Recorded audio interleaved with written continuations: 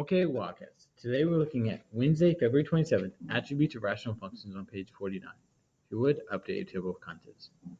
Okay, now your table of contents are updated. Let's take a look at our notes. Graphing rational functions with attributes of rational functions on page 49. Graphing rational function steps. Step 1, factor the expression.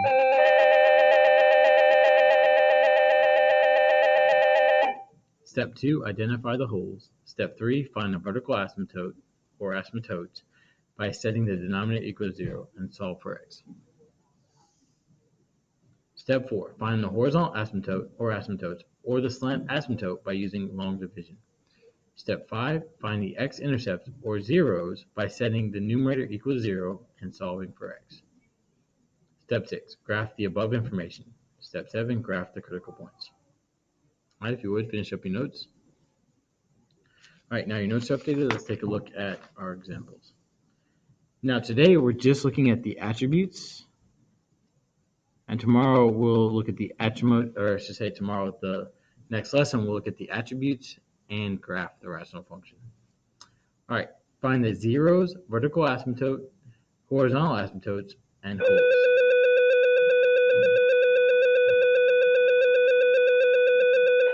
All right, now the first step is you're going to factor. Now what we mean by factor is we think about what we can divide the two terms in this case by. So we have 4x minus 12. Well, we can divide them both by 4. So we're going to factor a 4 out from both terms. Well, 4x divided by 4 is 1x. Minus 12 divided by 4 is 3. Now, there's nothing you can do in the denominator factor, so it's just 1x minus 1. Okay? Now, if there was holes, we would have x minus 3 divided by x minus 3, which would be equal to 1. Okay? Since this doesn't divide and become 1, then we have no holes.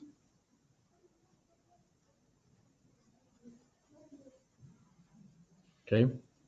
So that's step 2. All right. Our next step is to find the vertical asymptotes. So that's step 3. By setting the denominator equal to 0. So x minus 1 equal to 0. So we add 1 to both sides. X equals 1.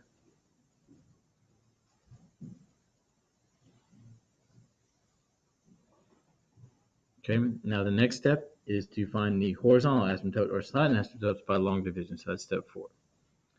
So we're going to do long division. So we're going to divide x minus 1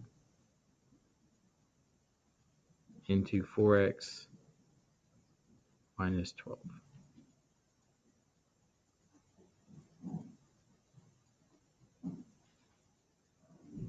All right, now what you need to ask yourself is, what do you multiply 1x by to give you 4x? Well, the answer to that is 4. The result on top of this division line right here is called the quotient.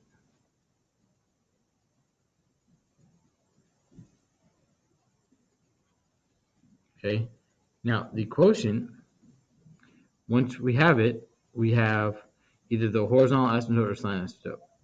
Now in this case, since there's no x, it's a horizontal asymptote at y equals 4.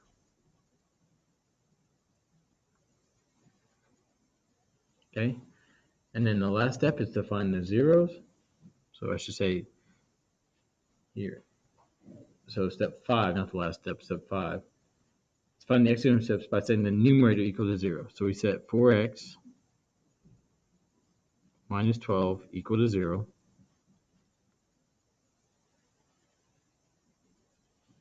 So we add 12 to both sides. So we have 4x equals 12. We divide both sides by 4. X equals 3. So we have an x-intercept at 3, 0. All right, so finish up example 1. All right, now let's take a look at example 2. Now, first step is to factor. Now, there's nothing in the numerator factor. You just have 2x. But in the denominator, we have what's called the difference of squares. So we can factor that.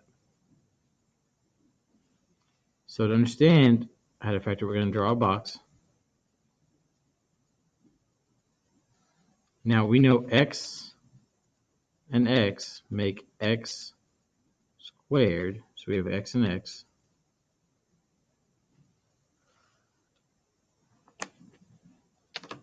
And then we know that -2 times a +2 is -4.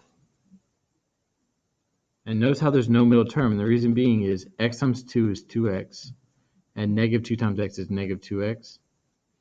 Well, these cancel, and you're left with x squared minus 4. So our factors are x minus 2, x plus 2.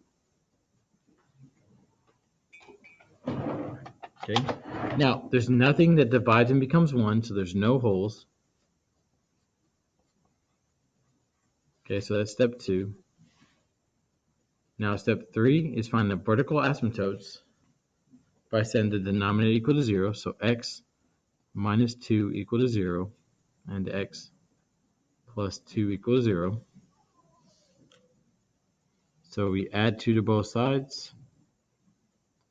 So x equals 2. Subtract 2 from both sides. So x equals -2. So there are our horizontal, or I should say vertical asymptotes. Okay, now step 4, to find the horizontal asymptotes or the slant asymptotes, we divide. So we have x squared. Now we need to add 0x because you want to represent all the powers of x. Minus 4 divided into 0x squared plus 2x plus 0. Again, you have to add the 0x squared and the 0 so that you have 3 terms here, you have 3 terms there. Okay. Now, to ask yourself, well, what do you multiply 1x squared to give you 0x squared? The answer to that is 0. That's the quotient. There's no x's, so it's a horizontal asymptote at y equals 0. Now, last step is to find the zeros, or I should say the fifth step. Let's find 0. So we set the numerator equal to 0. So we have 2x equal to 0. Divide both sides by 2.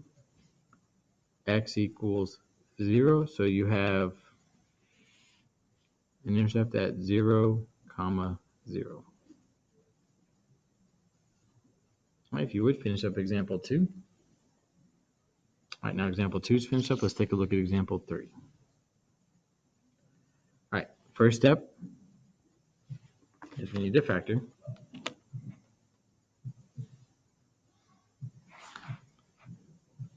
Now, we know since it's x squared, there's going to be 2 parentheses.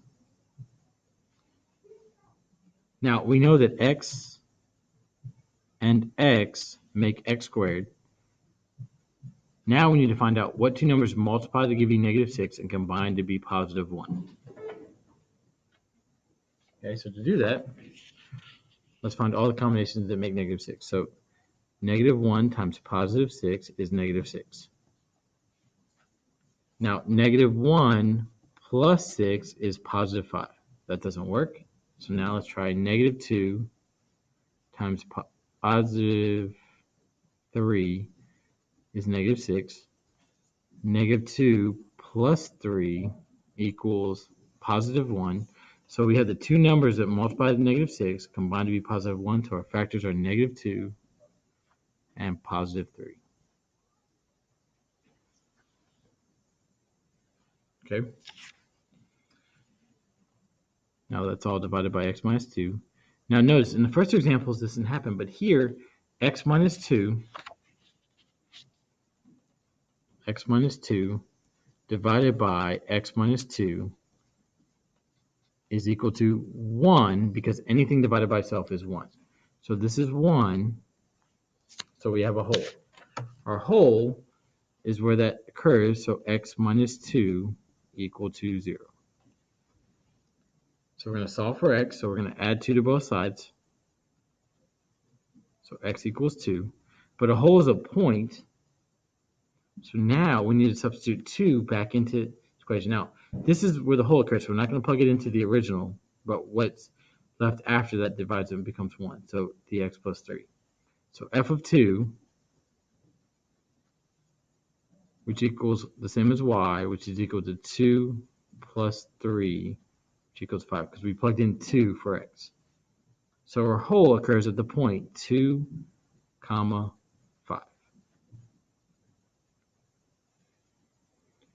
And the hole, when it occurs, is an open circle like that. Okay? All right, now with step 2.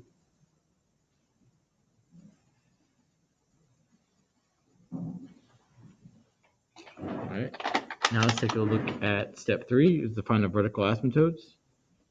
We find those by setting the denominator equals 0. Well, here, since that became 1, the denominator is 1, okay? So we would set 1 equals 0. That's not true, so there's no vertical asymptotes.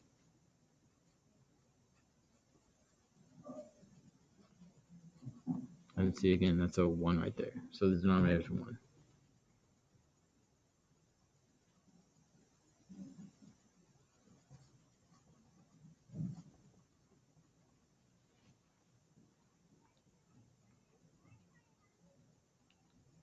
Now here, because the denominator is 1, okay, you can't really divide 1 into x plus 3 is just x plus 3. So there are no horizontal asymptotes. You can actually abbreviate or slant asymptotes. All right, so go ahead and finish up that example.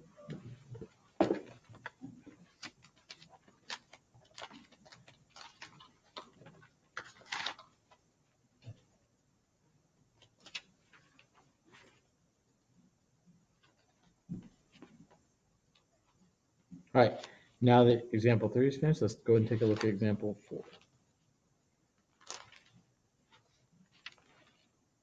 Oh, wait, almost forgot.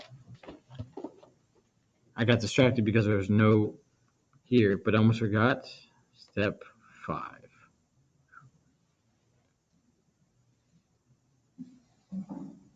Okay, now, that was a close one. Almost forgot part of the examples, but I didn't, so let's get with it. All right, so to find the zeros, we set the numerator equal to 0. So the numerator in this case is x plus 3.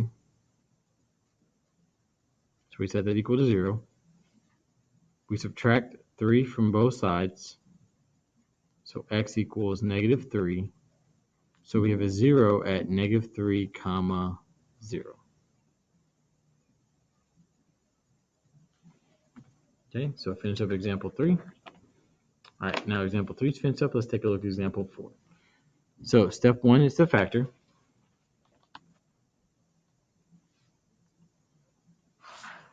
Okay, now if it's factorable, we know it'd be 2 parentheses because x squared. All right, so we're looking for the two numbers that multiply together to give you 12 and combine to be 7. So let's start with 1 times 12 equals 12. 1 plus 12 is 13. That didn't work. So now 2 times 6 is 12. Well, 2 plus 6 is 8. That didn't work. So let's try 3. 3 times 4 is 12.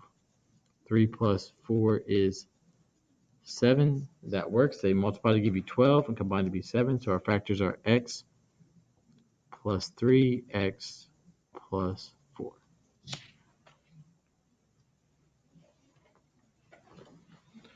All right. So now, that's divided by x minus 1. There's nothing we can factor. None of this divides and becomes 1, so there's no holes. So that's step 2. Step 3, we're going to find the vertical asymptotes by setting the denominator equal to 0. So x minus 1 equal to 0. So we add 1 to both sides. So x equals 1 is the vertical asymptote.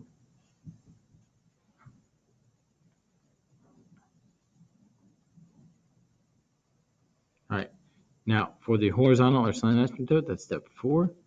We're going to divide x minus 1 into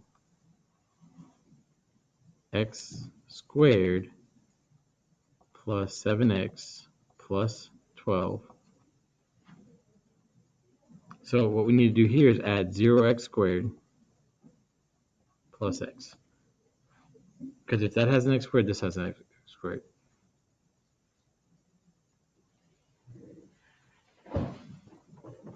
Okay, so now you ask yourself is, what do you multiply 0x squared to give you 1?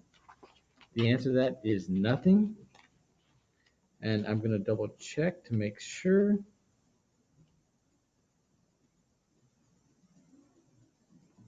Nope, I made a mistake in this case. You don't actually have to do that. And I'm sorry.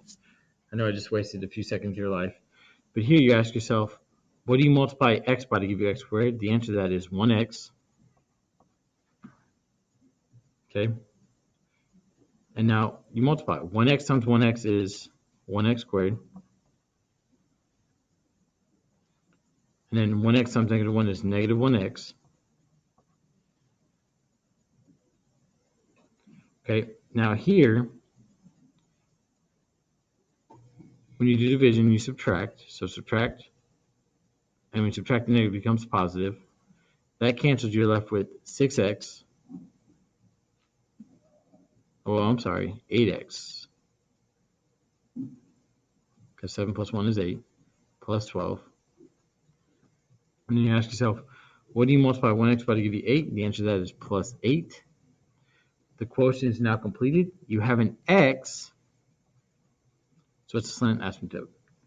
Now, I know I made a mistake, and this is complicated, but don't worry, we're going to go over quite a few of these to help you understand it, okay? So if you don't understand this quite yet, don't worry. We're going to keep going over problems like it, okay? So then your slant asymptote is y equals 1x plus 8.